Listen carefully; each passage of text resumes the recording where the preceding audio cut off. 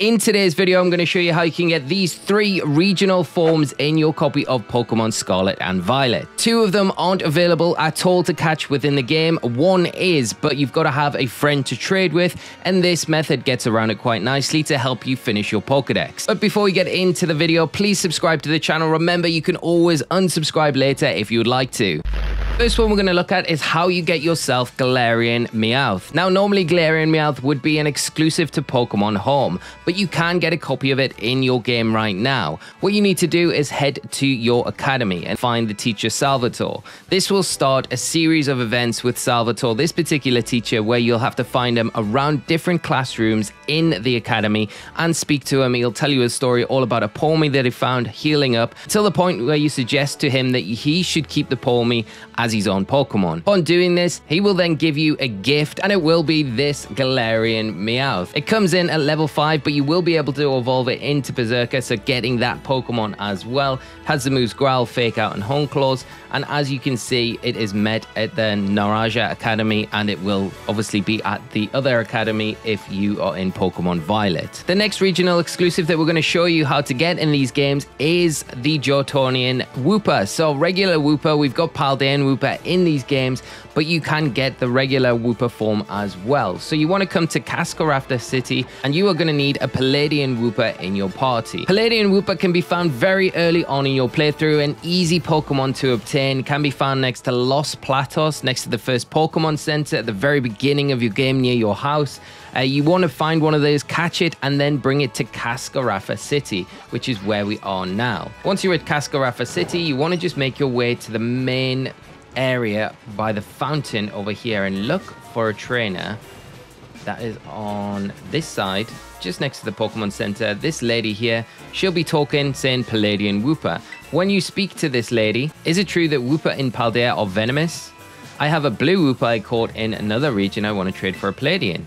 To get it. There we go. So she asks if you want to trade with her, and this will get you Johtonian or Johto Wooper in your game, and that's quite a nice one to get because, like I say, Pokemon Home not compatible until early 2023. I'd imagine, if I would say, hazard a guess, if we're going off anything like Pokemon Sword and Shield, it'll be around February time before we get compatibility. So this is a nice way for you to get this Pokemon into your game, and I do love original Wooper. Sue sent over Manchester. The blue Wooper's neat too, so make sure you give it lots of attention. Okay, and there you go. You can see that you've got yourself a nice regular Wooper. It is holding a rare candy as well, so that's a nice little bonus for you. Got the nickname Manchester, and from the original trainer Sue. The next Pokemon we are going to look at is a trade with an NPC character for Gengar. Now, Gengar is obtainable in these games. You can catch a Ghastly, get a Haunter, but to get a Gengar, you're going to need to trade that Haunter with a friend and then trade it back to your game. So sometimes this isn't possible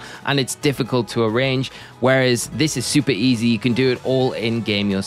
You want to be in Levincia City, and the Pokemon that you're going to need to trade is Pincurchin. You'll be able to find Pincurchin on these areas of the map. You can see there on the outer edges of the map area, on the beachy areas where you can find it around the region. So there are a few areas where you'll be able to find it, and obviously in its Pokedex entry it says it lives on the beaches, giving you a big hint of the areas where you will be able to locate it. So once you have the Pincurchin, you want to just make your way to the main area once again of Levincia, and you'll be looking out for a trainer just as you come across this bridge here, and they will again mention something about the Pokemon that you're going to trade. Pincurchin would be great. This is the NPC character that you're going to speak to.